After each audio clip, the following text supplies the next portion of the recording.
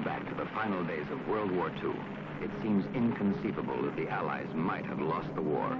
But the fact is that at the very time the greatest assault force in history was successfully launching the invasion of Normandy, German scientists were on the terrifying threshold of a one-sided push-button war.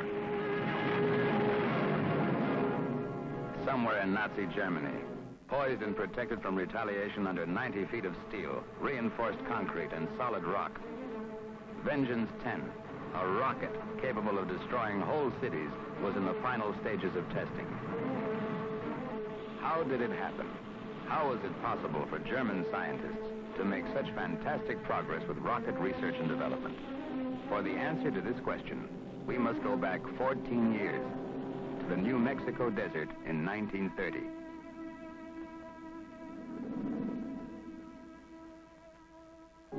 Working with just a small staff and grants of less than $200,000 from the Daniel and Florence Guggenheim Foundation, one man, American scientist Dr. Robert Hutchings Goddard, represented the entire United States rocket research program. Dr. Goddard, whose life work was devoted to rocket development, was not only a brilliant scientist, but was also a man of vision, who foresaw the many uses to which his discoveries would one day be put.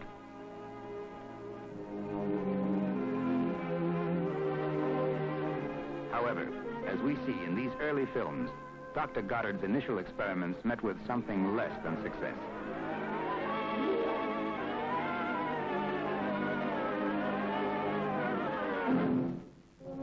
But with each effort came new knowledge to apply to the next attempt. From these early experiments came many pioneering achievements which have hardly been improved upon even to this day. Here, Dr. Goddard demonstrates gyroscopic control. Other Goddard innovations include the use of movable vanes for steering, a removable nose cone for the storage of instruments for recording information, and most important of all, the development and practical application of a liquid fuel system.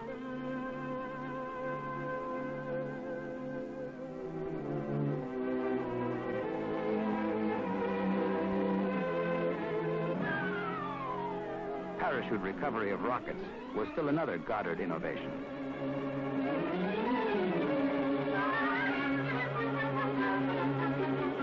In years to come, every single one of these developments is destined to become a critical part of the German rocket program. Goddard's work captured the attention of the American press and the American public, but unfortunately, interest was focused on the romantic rather than the scientific implications. And although the United States government took Goddard's work somewhat more seriously than either the press or the public, they did, however, reject his proposals for a more far-reaching rocket development program. But if the United States would not buy Goddard's dream, another nation would. For 10 cents each, the cost of handling charged by the United States Patent Office, German scientists were able to purchase copies of all of Dr. Goddard's patents. It was one of history's greatest bargains and strangest ironies. It is now the early 40s. Robert Goddard has been summoned to Annapolis, Maryland to work on the JATO program. JATO, the utilization of rockets for jet-assisted takeoff of propeller-driven aircraft, is considered by the United States to be the only practical military application of rockets. At this same time, at Peenemunde, Germany, the Nazi rocket development program has come to this. All the knowledge acquired by Dr. Goddard and other rocket scientists throughout the world is suddenly in the possession of German scientists and has become the basis for Hitler's most closely guarded secret, the V for Vengeance rocket weapons project. Here in captured film footage, we see that early German efforts like Goddard's encountered many problems. But in spite of these early failures, German rocketry in the early 40s was clearly years ahead of any other nation. Hitler had lavished over $125 million on the Peenemunde guided missile establishment. But prior to the development of the V-2 rocket came the notorious V-1, the buzz bomb. A major breakthrough in the development of the V-1 rocket is recreated here in this dramatic scene from the MGM film Operation Crossbow.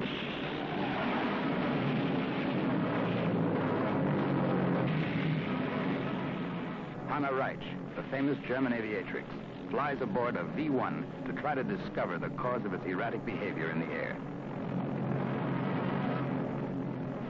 Before her, many others had been killed attempting the same feat.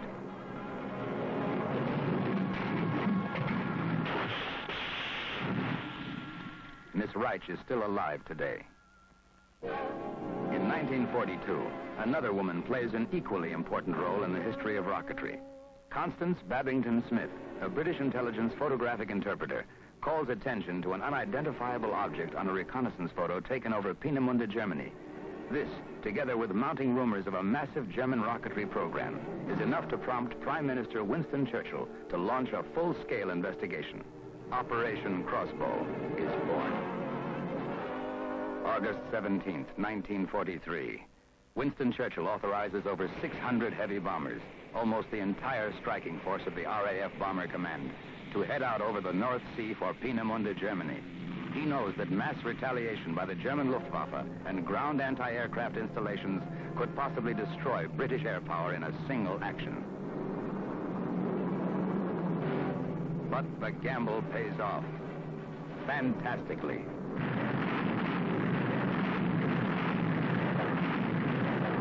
The German rocket program is now delayed a year, just long enough so that it cannot impede the projected Allied invasion of Normandy. But the threat is hardly ended, and Phase 2 of Operation Crossbow swings into action. A specially trained group of Allied espionage experts is parachuted into German-held territory to infiltrate the rocket research and development centers. What they see leaves no doubt in anyone's mind that the Germans are, in fact, producing the most colossal weapons arsenal in the history of mankind, and a projected quota of sufficient size to annihilate the city of London.